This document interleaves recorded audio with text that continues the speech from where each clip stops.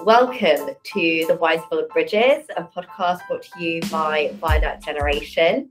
On today's episode, I am joined by our very own Harriet Mercer. Do you know what? I've realised I've introduced you. I've never given surnames, but I feel like it flows really naturally. Yeah, thank you so much. I'm a fan of it. Thank you so much for coming on. I'm really excited about today. I think it's going to be a good convo, get people to love you as much as we love you. So yeah, for people that don't know Harriet, I'm going to give a little intro. So Harriet started her career in academia and education as a researcher and teacher. Fun fact, she's a specialist in 18th century lyric poetry, and we will be getting into it today. I don't know whether that's interesting to anyone else, but I like it. It will be. We'll find a really niche audience. Yeah. You know? There's no audience for everything. Exactly. So you first joined VG as a freelance writer whilst you were still at uni in Oxford.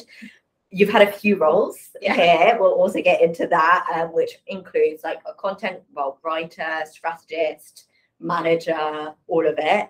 And then also, and now you are our project manager, which is a whole other ball game, isn't it? Yeah. It's like the deep depths of SEO. Yeah.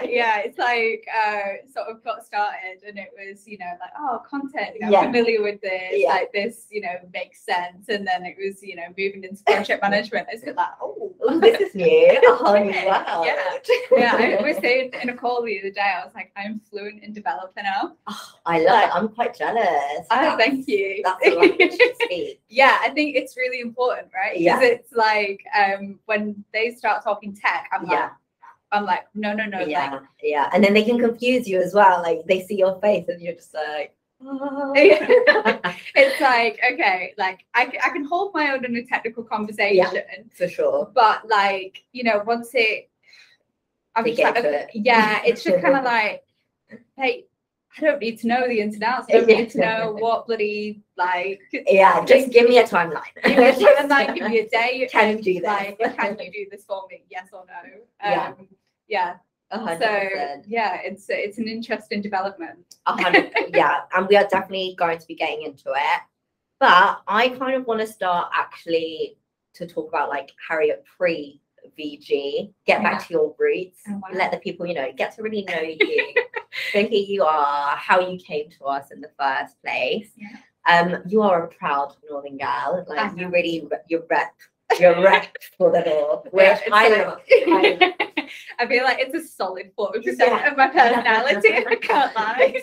Like every single time I'm like, oh, it's just because I'm from the North. The North. It's like real Game of Thrones stuff. Yeah, and like you're also like you were like yesterday in the office, like you'll just be like, you'll quip in a little thing. It's like that's a Northern thing. Like, absolutely, that's a Northern thing. Like, we can't join in on this because we're out.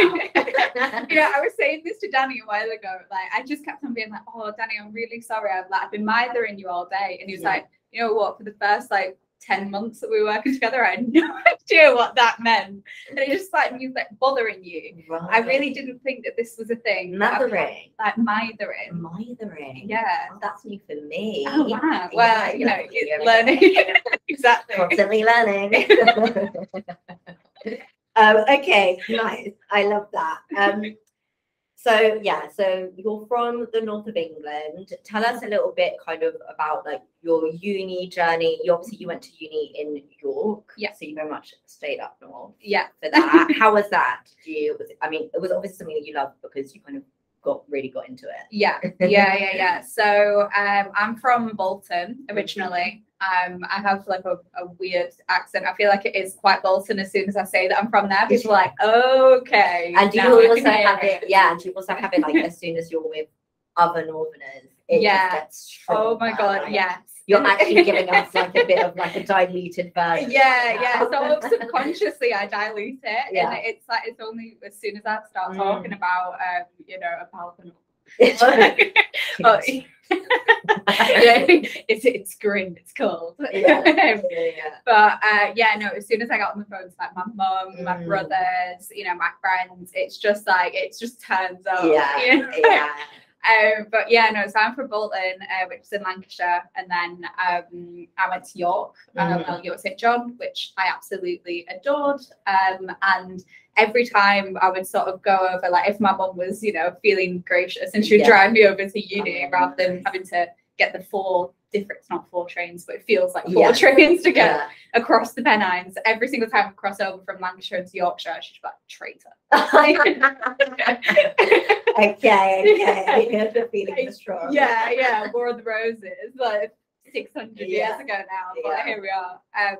So went to York St John, absolutely adored it. It was the perfect uni for me. I really didn't know whether I even wanted to go to uni, which is rogue thinking about it now. I wasn't really sure what I wanted to do. And then I remember I went Christmas shopping with my mum in York, and I was like, inspirational story. Yeah, literally. I just love it here. It's so old, it's so quaint, it's small. You can literally walk around the city centre in like 15 minutes. Like, tiny, it's pedestrianised, and I just fell in love with it. And I was like, okay, I don't care what I study, but I'm going to. I know that I want to be here. Yeah, I'm going to York, whether it's uni or York St John. Yeah, absolutely flopped in my AS levels, which was like my first year. Yeah. I mean, those, I feel like they're so hard. Yeah, they're actually so hard. Like, I felt like the jump from GCSE to A level. I don't know if it's still the case now. Horrific. I mean, it feels like a lifetime ago, honestly. But I absolutely flopped, and that's had to resit a lot. So uni of were like, we're not accepting you. But YSJ, YSJ gave me an unconditional offer, which is amazing.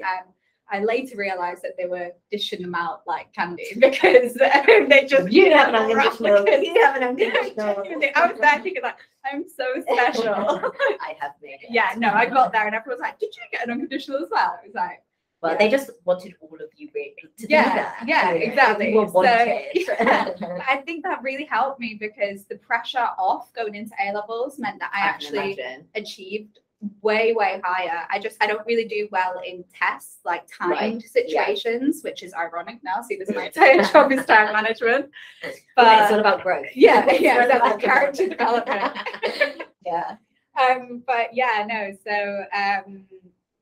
I went to York St John in the end, and it was the best place for me. It was such tiny uni. There was literally 6,000 students. Like, wow, tiny. That is small, So you knew everyone. You'd walk through campus and you'd be like, that's so nice. It feels like you're living in a film, doesn't it? And, like, you're walking through campus and like, I know this person. I know this person. I'm the main character.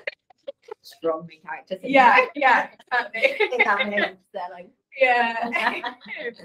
And I mean, it's kind of why YSJ was the reason why I wanted to get into academia, because they were just so supportive. They were the best tutors ever. The literature department were just wonderful. I did English literature as my undergrad, and then 18th century as my master's.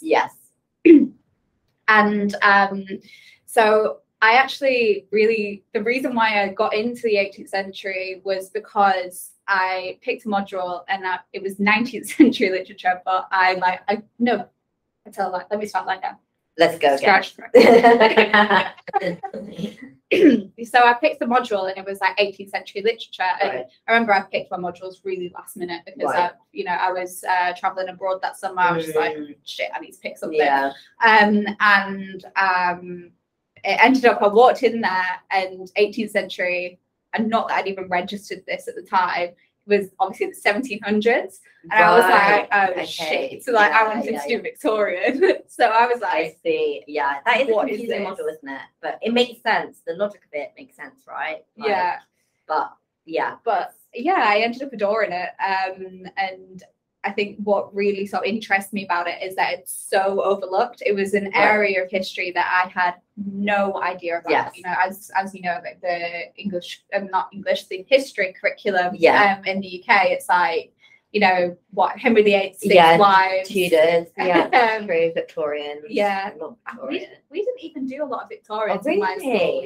Not really. I remember, like, we dressed up. As Victorians. Stop it. Yeah, we did. We did. It was like in 1 year too. No. Yeah, we fully had like a day where they brought in like blackboards, they had sketching, they would like pretend to like be like Town of the Dead, to like naughty, like they Oh, just, really? They were like, I think the teachers loved it. They're like, we're gonna be strict because we're Victorian. Yeah. It's really interesting looking at like how Victorians are portrayed now. Because they really were like relatively, they were quite liberal. Yeah. You know, it was because you learn about it a lot through like Oliver Twist and like workhouses. So you learn this really like about the like, abject gritty, poverty and the grittiness. It's like the Charles industrial. Dickens version. Exactly. 100%.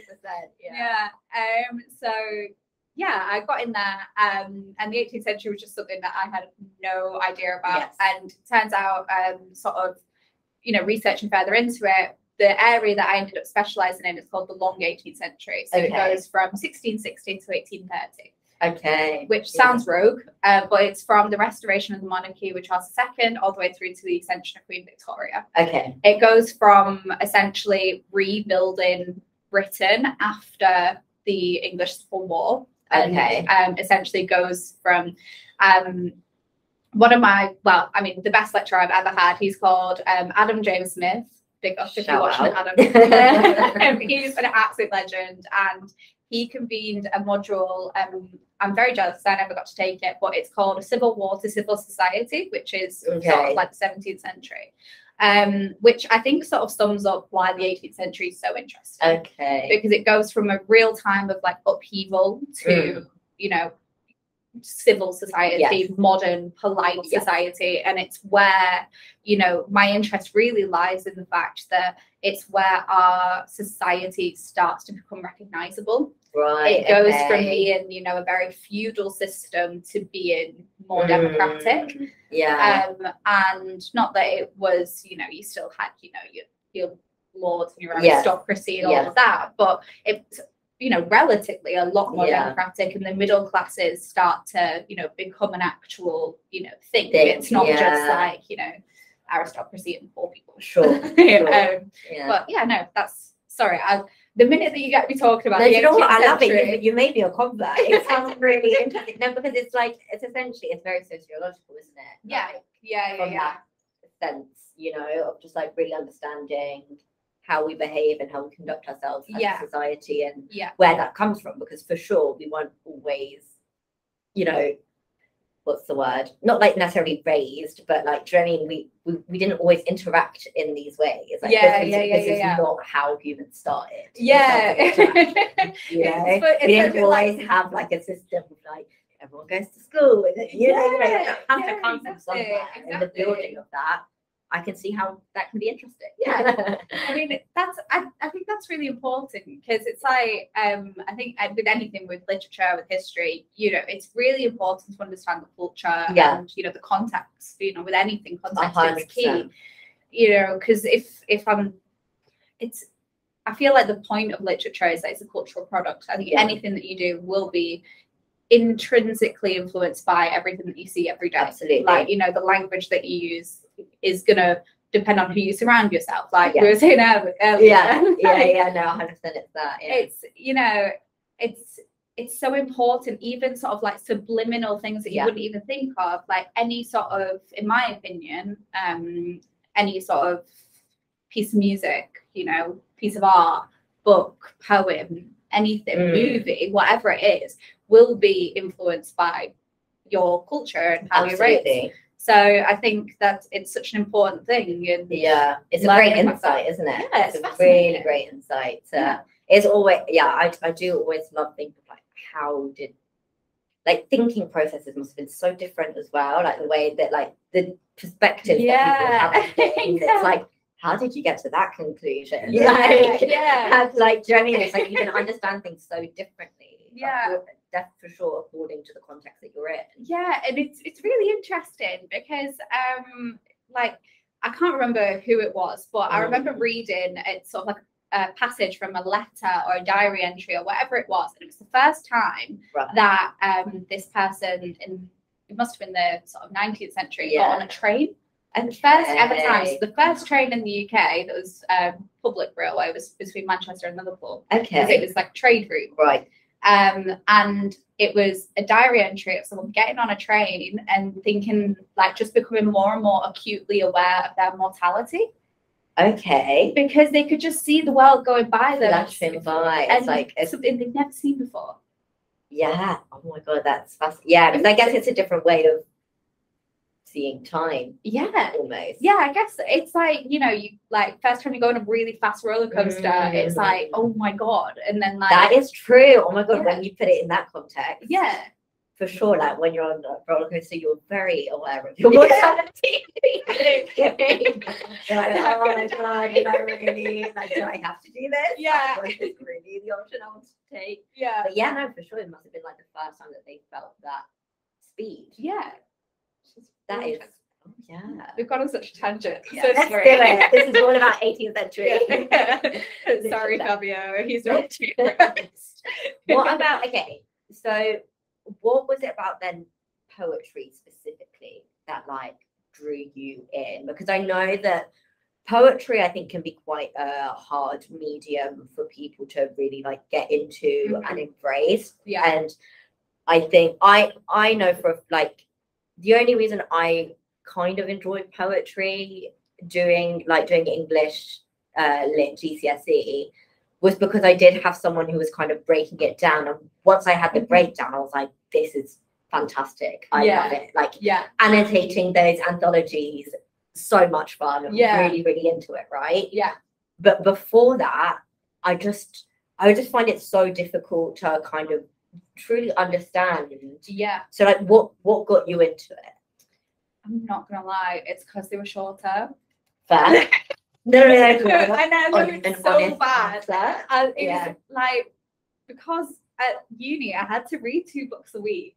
So if I could read a 100-line poem and like understand it, sorted, like so much easier. And obviously I did some of my reading. But like I couldn't physically read that much. So like the reason why I got into it purely was because I've always been, you know, that first sort of, you know, GCSE or A-level lesson when you're going through a poem, and I would always get told off because I'd jump to the last thing. I'd jump to like the symbolic meaning straight away. Without actually sort of, it takes a real long time to sort of read a piece of poetry and see it for what it is, not for what it could mean.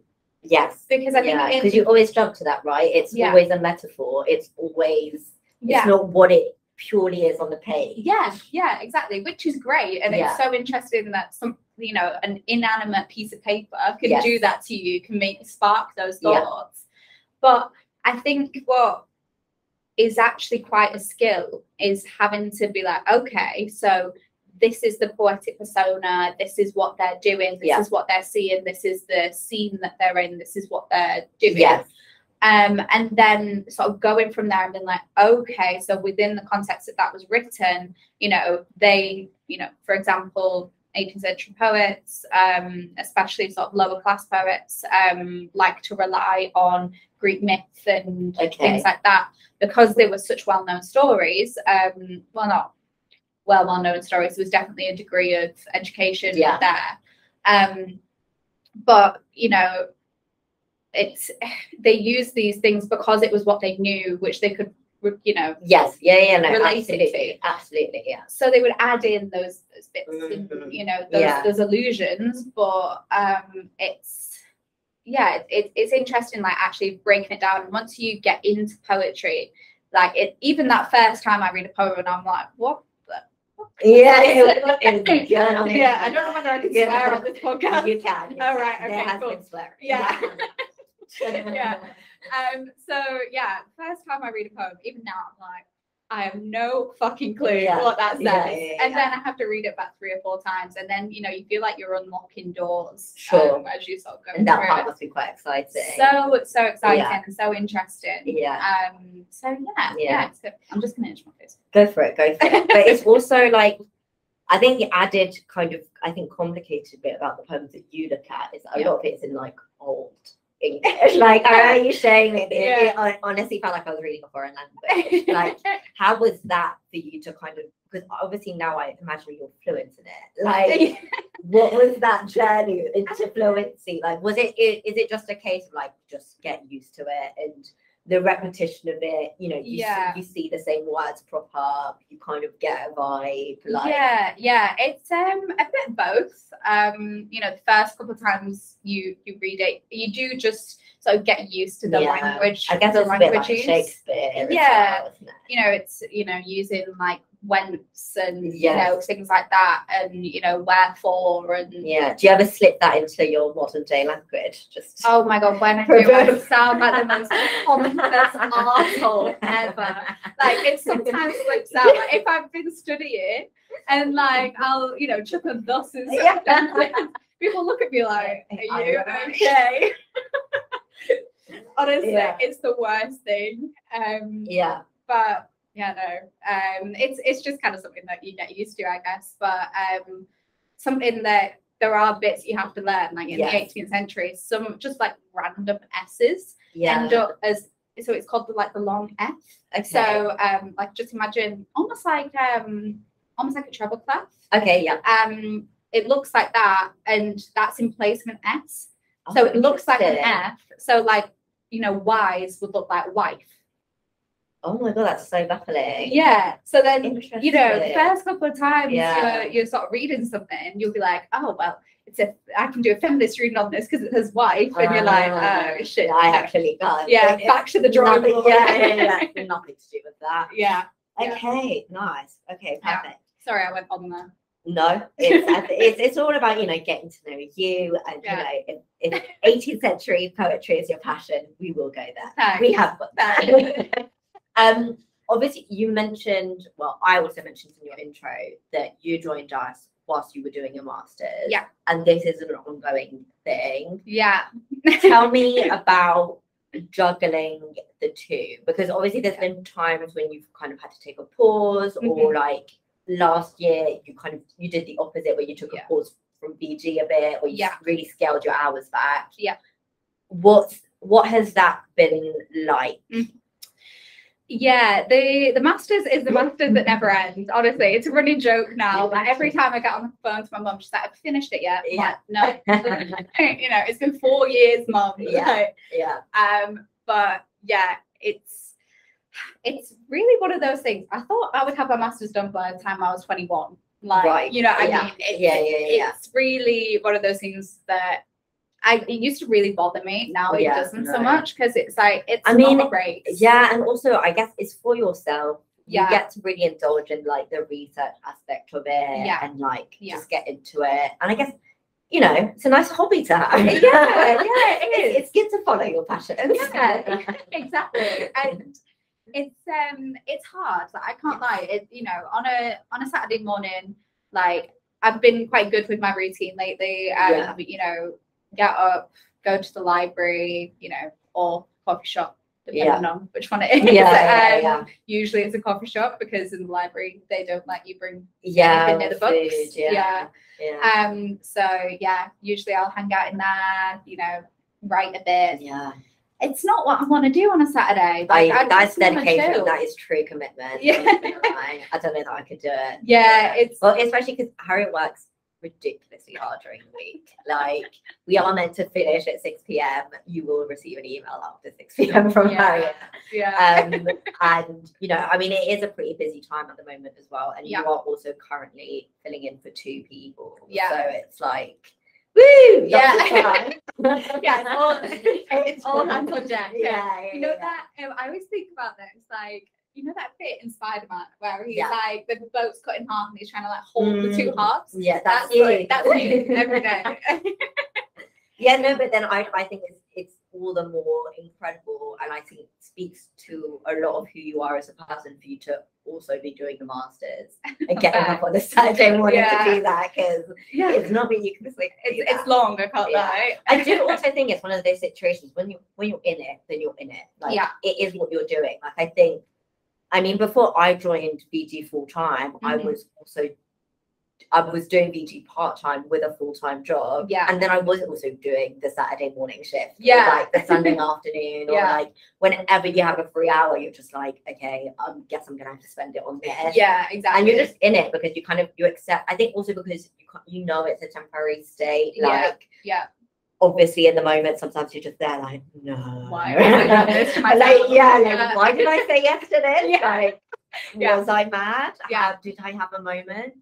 But at the same time, it's you just kind of get through it, and you just and you make it work. You make it work. Exactly. And there are times, you'll look back and you'll be like, well, that was crazy. But I did it, and you see what you're capable of, Yeah, exactly. And I think it's like, if you're dedicated to something, you'll just do it, like at the end of the day.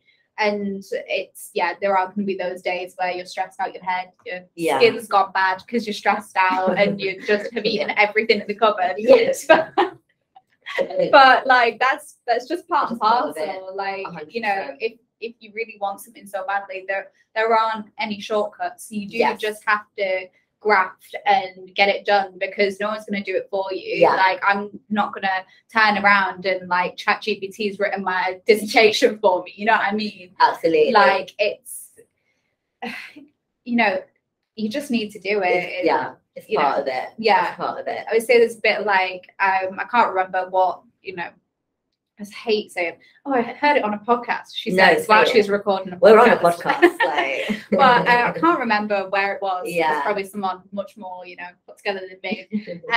But they said there are two modes of work, and there's heads down and heads up. Okay. And, heads up is the time where you're thinking, what's the next step?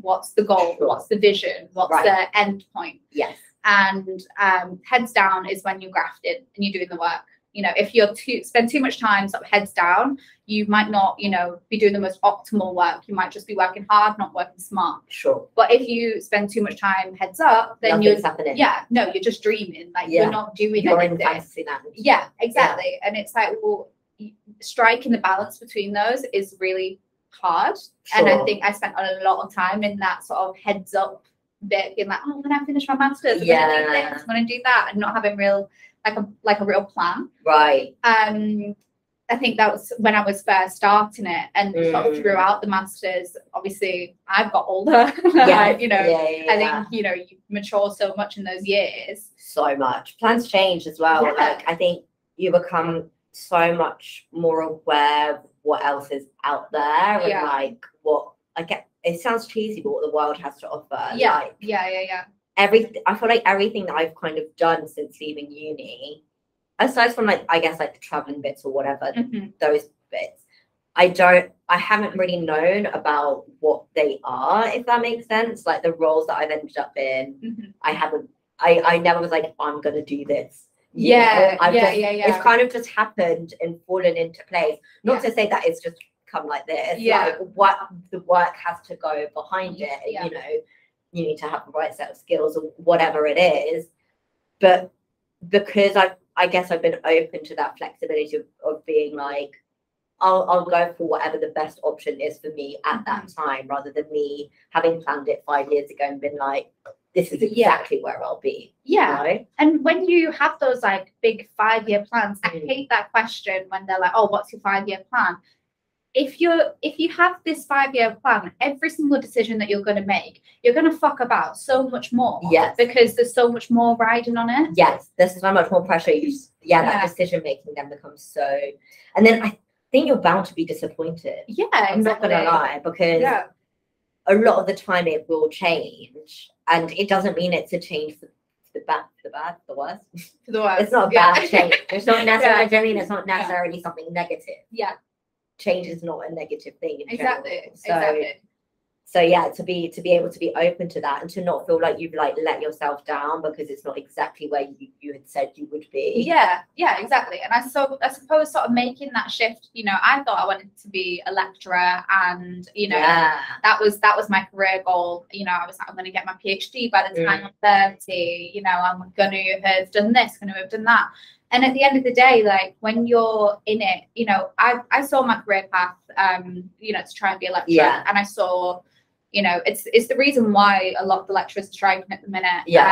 and it's, you know, it's shit because, you know, these people have worked so hard, they've studied for so long, and they're in, you know, unstable contracts. You know, it's a nightmare to get into. Yeah. And a post only really comes up when 80-year-old honorary professors died. You know what I mean? Yeah. Like, Yeah. It's impossible to get into. And I saw, you know, that path, and I was like, you know, I'm going to have a decade of having no money, like, you know, being really dissatisfied and frustrated, not being able to get into it.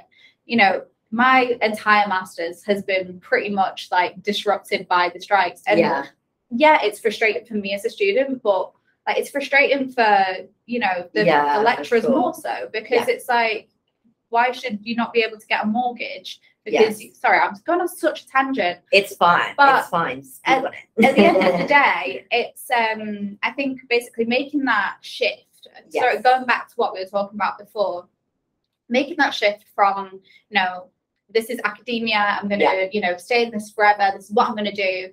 And, you know, I was warned so many times, don't get yourself on the conveyor belt. Don't just keep on going and just keep on studying and, you know, getting wrapped up in the sort of institution of academia. And I was like, no, that's not me. This is my dream. And I think everyone says that. But then sort of moving into marketing, there was that point where I was like, is this the right decision? You know, is this what I want to do? And I think that there will be that point in anyone's career, you know, especially with an English degree. It's so multidisciplinary. Absolutely. So, you know, you can find yourself in anything. Like, you know, friends of mine are, you know, a lot of us work in marketing, a lot of teachers. Some people I know who are on my course are now, you know, lawyers, vets, like HR people, you know what I mean? And it's like, making that choice is hard, but it's always, you know, you just got to assess the current situation you're in. Is it a good decision? Is it going to put your career on the right steps? Like, what is, you know, does this make sense right now? Will it make sense in 2-3 years time? Yes or no? Yeah, absolutely. And I think that's all you can do. For sure. And also I feel like I do feel like we're also living in a time where there is so much more flexibility around choosing a career path, like all because you've made a decision and you've said, for example, now you've committed to marketing. It doesn't mean that that's it. Like you are now in marketing for life. Like, exactly. Do you know what I mean? You still have so much opportunity to say, well, I got all of these skills here that I can now apply to this situation, or in this, maybe I want to pivot a little bit and I want to go down this. Obviously, it's hard having to feel like you're kind of going from zero again. Yeah, of course. But I do think we can get really caught up in like being like, this is it, like this is going to be the decision. That you know. I think that's what sort of education, you know, gears us up to. It's like, you know, I mean, 100%. This is, you know, you choose your A-level subjects at age 16, so you can only go down these 3 career paths, and then you've got to choose your 1 career path at 18. And you can't. It's the biggest sort of bullshit ever. Like, you know, you can choose whatever you want. You can pivot. You can change lanes. You know, you know, if I, you know, I'm project manager now. If I wanted to go into, I don't know, tech, I guess. We kind of already are there. Yeah, like if I don't know, maybe if I wanted to be like a rock climbing instructor or something, I'm still gonna have to be a newbie there. You know what I mean? Like, it's not like you can just like shift from one thing to another. No. But I don't know why that was the first example that popped into my head. Like, are you a rock climber? No, with these nails, no. But yeah, no, it's I just think it's fine. 100%. Do you know what's quite funny is that this conversation has naturally become a recurring theme on the podcast. Oh, really? Of talking about how essentially education is failing us and like this setup is wrong, because it's true, because it's even sure, we made those students at 16 for our A levels, but before that at 14 you're deciding on your GCSEs, which also dictate what A levels you can do. So really from the age of 13, 14, you're having to think, what do I want to do? And I think in a space where you have no idea how many jobs there are out there, like I'm pretty, like, do you know what I mean? Half of the titles, half the people I've come across, I remember the first workplace I was in, I was like, what is this job? what do you do? What is your day to day? Yeah. I've never heard of these titles before. Do you know what I mean? And yeah, had I known this was an option, maybe I would have made some really different decisions 10 Yeah, years yeah, before exactly. that, you know? exactly. So like that, I think that part is always interesting, and a lot of it is, you know, being exposed to different environments, different people. I think uni for me, that was one of the really strong perks, was that you had people not only from all walks of life, but I'm not gonna lie, there are a lot of very privileged people that go to uni. Yeah, of course. And they then, their network, their view of the world sometimes is so much bigger because they've had access to so many more things. Yeah. And so then, you know, when you've got someone where, like, I was really proud I'd got myself like a Christmas internship at like this consulting firm in London, and then I'm hearing that my course mate is going to Dubai for 2 weeks to work in fashion. I was like, what? Like, I thought I was doing okay, and I thought I'd backed up my CV. But then you're doing that, but it's just because she saw that as a possibility. Like, for me, it never would have crossed my mind. Yeah. Do you know what I mean? And so the more you're exposed to these different things and ways of doing, the more you, essentially the more options you then get. Like, yeah, of course. But yeah, that's a rant. It is, you know, I think it's fair enough, and like it's kind of draws back into what we were saying earlier about, you know, your culture and where you grew up and what you did, so influencing every choice that you made. Absolutely. Because like I never thought I was going to live in London. Like my mum hates London with a burning passion. Like literally, even now when I call her, she's just like, have you mopped your floor because London's dirty? And genuinely, like, because like, you know, does she like to do, like, if you like your accent changes? Oh my god, yeah. Vocab or anything like that. Yeah, it was worse when I lived in Oxford, right? Because I was working at a boarding school. I didn't go to boarding school. I didn't go to private school. I was calling myself state school Sally, which is, you know, it's so stupid because I feel like it's the minute that anyone's like, oh, I went to normal school, it's like, okay, sure. Like, you know what I mean? Right? Yeah, no, innit? Like everyone's like just trying to like out povo each other. Yeah. God, don't put that in. No, but that is a huge thing at uni. It's a huge thing at uni. It's just like, it's weird, isn't it? They always like downplay it. Yeah, and it's like, I'm so working class. It's like, mate, you're just be rich with your chest. Yeah, it's fine. Like, do what you want to do. But yeah, sorry, going back to that. Like, I never thought I'd live in London. Like, it's just that thing that you don't even think that it's a you know, possibility because it's not something that you've considered before. For sure. Which is fine. Yeah. So of course you're gonna, you know, your career is gonna change. Like, and there are new titles and new, you know, job ads every single day. Like, you know, Rise at 7 have a vibes executive. You know what I mean? Like, what on earth is that? Well, like, I love it. Like, sign me up. But like, you know what I mean? I'm here for vibes. Imagine. Like the next job that you're in. Like, I was in charge of the vibes. Yeah. And that was my role. 100%. And I love that. Like, I think that's so cool. The fact that, you know, companies are increasingly community focused. So the fact that like that's an entire role. Yeah. And that's the thing is like, what lesson are you going to do? Like, how's like Pythagoras going to help you with that? Like, you know what I mean? Yeah, absolutely. And I know that's the usual one that people like sort of take the piss out of, and they do. But it's like, it's still a fair point. And of course, you're not going to know what you're going to do when you go to uni, when you like, I feel like we're going back around. So we have, but you know, that is full circle moment. Talking actually of the sense of community, obviously, like VG, we're a small agency. There's 10 of us at the moment. You know, everyone's become really close. I mean, originally it started with friends, so like, and it's kind of been an extension of that. That's kind of how we brought you into. Like, obviously, she's got all the skills. Don't out me. But you know, like, I mean, we were essentially reaching out to our contacts and our network to be like, who's got the skills to fill in this gap? And you know, you came in handy, and like at that point.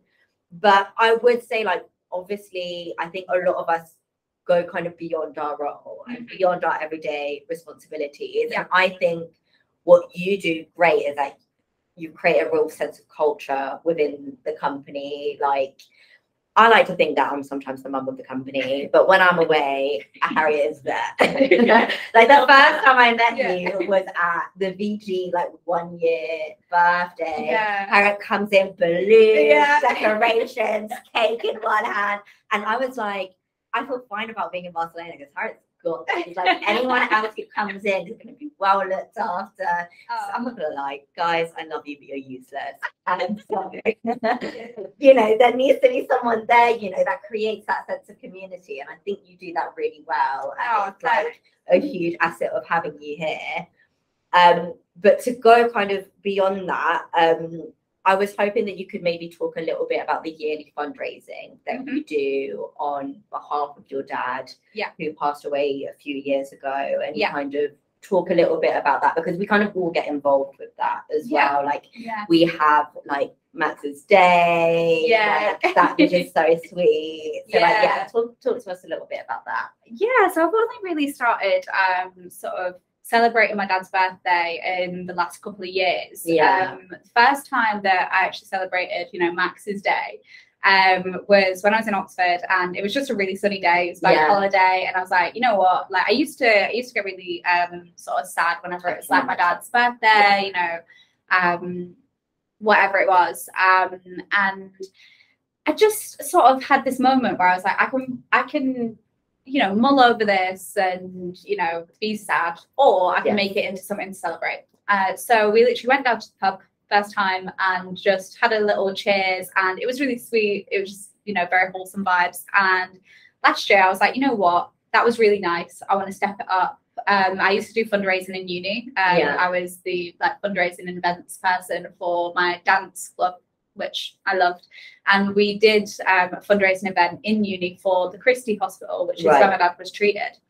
And I thought, you know what, I've done this before. I know how to contact charities. I know how to, you know, set up these events. Literally, like a Just Giving takes 30 seconds. You know, it wasn't a big thing, and it just kind of you know, I wanted to celebrate it with you guys because, you know, DeRay was there on the first the first one. So I was like, you know what, fuck it. I'm going to book it into everyone's calendars, make sure everyone gets the afternoon off, you know, bring some Prosecco into the office and just like cheers. Make it a celebration. Yeah, exactly. Because like you can mope around and be sad. And obviously there's a time for that. Like, you know, my dad died 13 years ago now.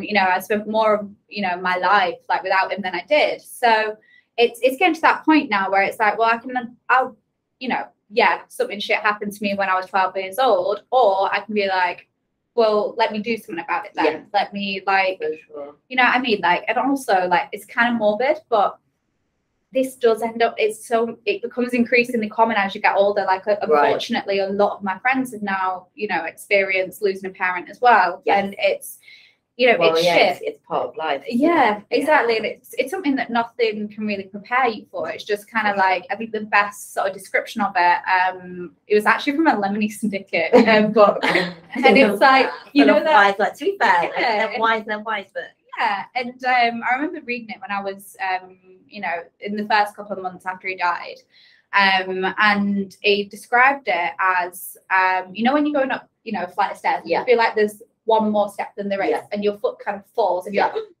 it's like that, but it doesn't really end. So you kind of like in this like limbo of like, well, there's nothing I can do.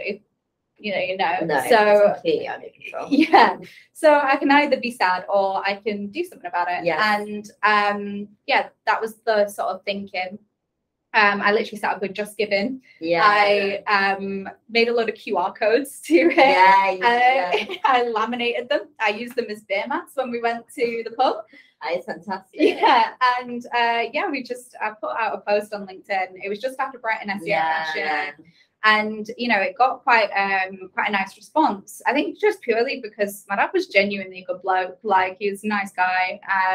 You know, even now I'll bump into people back at home and they'll be like, oh, it's like you're Max's daughter. Like, that's so it's nice. So lovely. That's like a proper like kind of like legacy feel as well. Exactly. And basically, the reason why I wanted to get the whole team involved is just because like BG, we don't call ourselves like a family, we call ourselves like a tribe. Yeah. You know, everyone cares about each other, everyone's quite protective of each other. Definitely. Yeah. And I love that. And I just thought like this is such a huge part of my life. It's such a huge defining thing for me. It's the reason why I'm quite independent.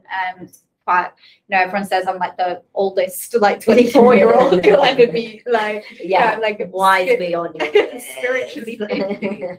I think when you go through something like that when you're young, like it does age you because suddenly you're like, oh. Well, yeah, and you're dealing with it's a life-changing event in itself. And I think that exactly. Whatever that looks like always brings about a kind of other version of you. Exactly. And I don't think it's a bad thing. Like I genuinely think that I'm a better person because of it. So with Max's Day, basically it's just like any other birthday party. Like, you know, you just have a good time, get some tunes on, you know, a bit of like 80s funk and soul. Amazing. And just actually like have a fun time. And like, you know, we celebrated it last year and not a single person there knew my dad. Like not a single person had met him. Everyone was like, he seems like vibes. Yeah, cheers to Max. Yeah, exactly. This one's for Max. Another one for Max. Yeah, no, we did about. Oh God, we drank so much wine that night. Yeah. But I love it. Yeah, it's a beautiful way, and I'm pretty sure that you would love to be remembered and celebrated in that way. Yeah, not that I know him, but you know, like I can imagine like. It sounds weird to say, but if I was to pass away, that's how I would want people. I wouldn't want people to always be crying. Like, obviously, you'd miss me. Like, come on now. But I do think there's a lot of space for that, and I think you know you don't want other people to suffer for it. Necessarily. And like, so if you can channel that into another way, why not? Yeah, exactly. So anyone listening, 26th of April, mark your calendars. Literally it's just have a raise a toast. And that's basically Max's Day. I always share out a Just Giving link. Which we'll also be sharing out. You will see that across our socials.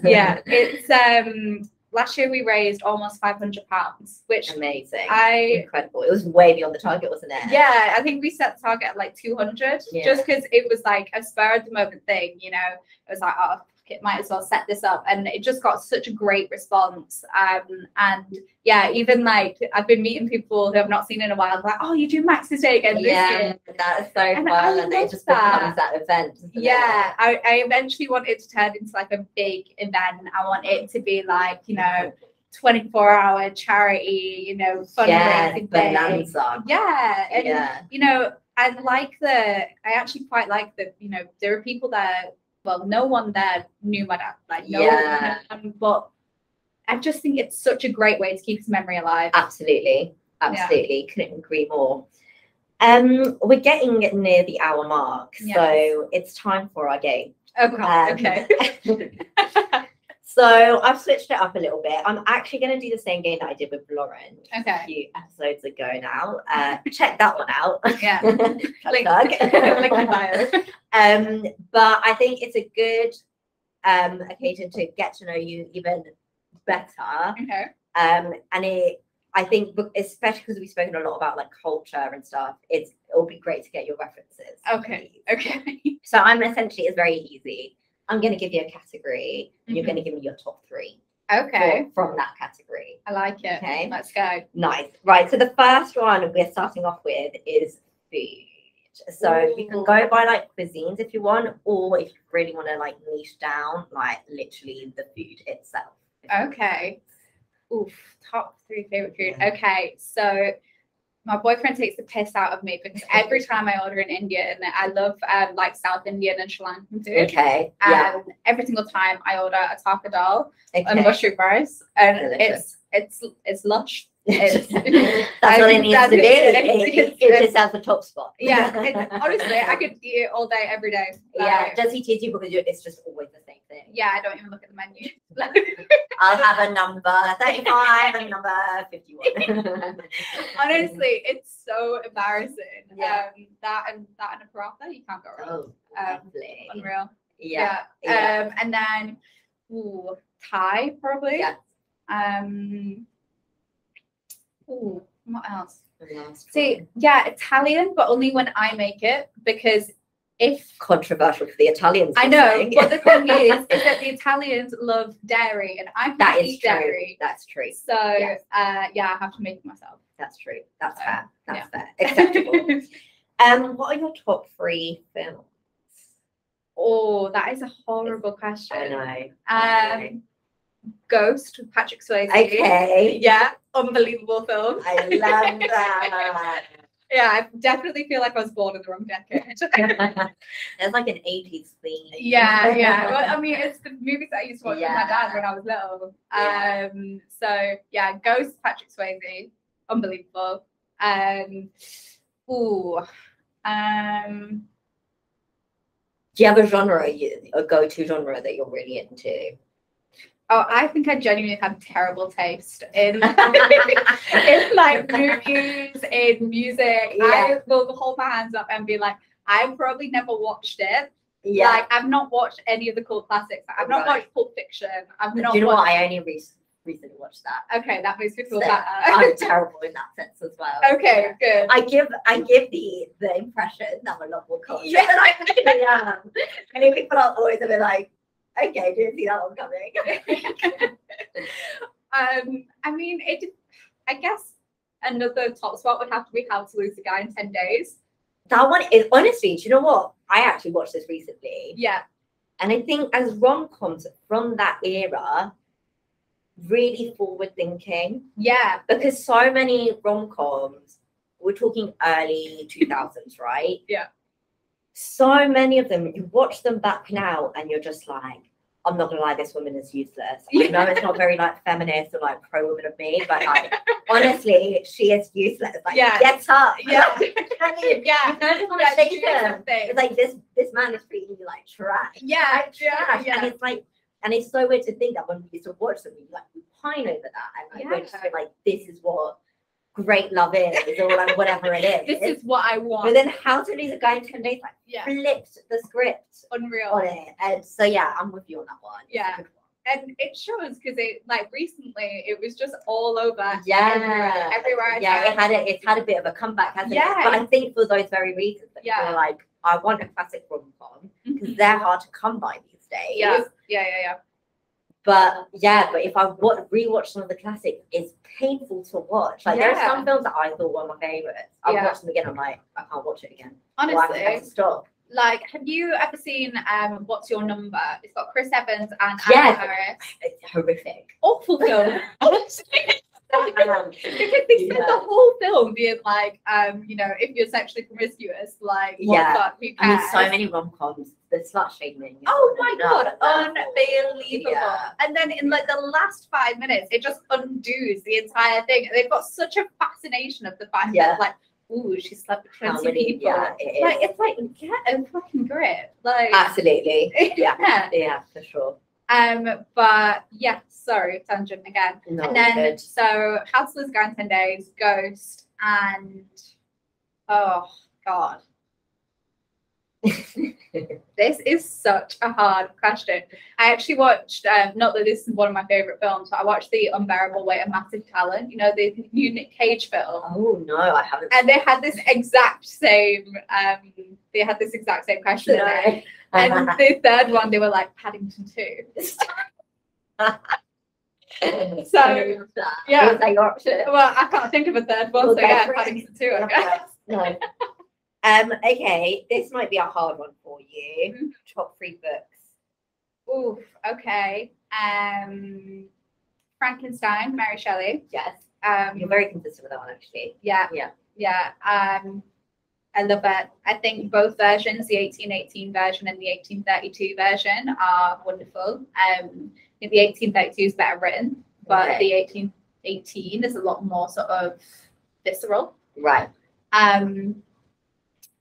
Ooh, I mean, Frankenstein's just It's there. unreal. Yeah. Yeah. A book that got me through a really hard time was Where Rainbows End by Cecilia Ahern. It's now been turned into the film Love, Rosie. Oh, have I seen? I think I have seen that. That is one of my top favorite films. It's Sam, Lily Collins and Sam Claflin. Yeah. One of my favorite films, actually, probably top 5. Don't think it's quite up there with Paddington 2. Okay.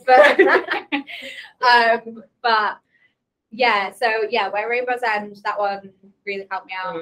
I think it was just quite an escapism book at the time. Very holiday read, fluffy read. I love a holiday read though. Yeah. I love a holiday read.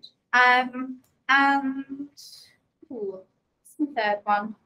I feel like I want to say Wuthering Heights, but purely not in a romantic way, because everyone romanticizes it. I think purely because it is uncomfortable and it's meant to be uncomfortable. You're not supposed to support the main. You're not supposed to love Heathcliff. You're not supposed to romanticize him, even if Tom Hardy in the ITV version is. Moment of appreciation. Honestly, anything with Tom Hardy in it, I'm there. I look and watch Venom 2. Honestly, why not? I mean, I think those movies are crap, but like Tom Hardy's in it, so I don't really care. But yeah, I don't think you're supposed to like. It's supposed to be unsettling. It's supposed to be uncomfortable. It was a shocking book when it came out. Emily Bronte wrote underneath a pseudonym. Yeah, because she did. She originally published it as a man. Yeah. Ellis Bell. Yeah. I think. Don't fact check me. Don't do that. Yeah, and it's. I like how uncomfortable it is, and that. Oh, and the picture of Dorian Gray is very good as well. Okay, nice. Love that. We're gonna end it there. Thank you so much, Harriet. This was really fun. Yeah, I really enjoyed it. We finally made it. I'm not gonna lie. This recording has been rescheduled a stupid amount of time. Yeah, but that was spot on both of us. Yes. So yeah. It was busy schedule. It was and obviously it's always better in person. Yeah. So exactly. when I'm here. Yeah. But yeah, I hope everyone had enjoyed. I'm not gonna lie, I had loads of other questions, but we just didn't have time. Yeah, sorry, so I guess that's for the next season. Yeah. It's fine. It's for fine. part 2. Exactly. This is part 1. Thank you so much to all our listeners and viewers, wherever you are. I said consuming this podcast with another episode, and I was like, can I say consuming? But I guess, consuming the podcast. Wherever you're enjoying this, I hope you've enjoyed it. That is what I'm trying to say. Make sure you look out for our upcoming episodes by looking up through all of our social media. So that's at Viaduct Gen on Instagram, at Viaduct_Gen on Twitter, Viaduct Generation on LinkedIn, and on YouTube. Thank you so much again. I hope it's been a fun hour, and well, I'll speak to you guys soon. Thank you so much.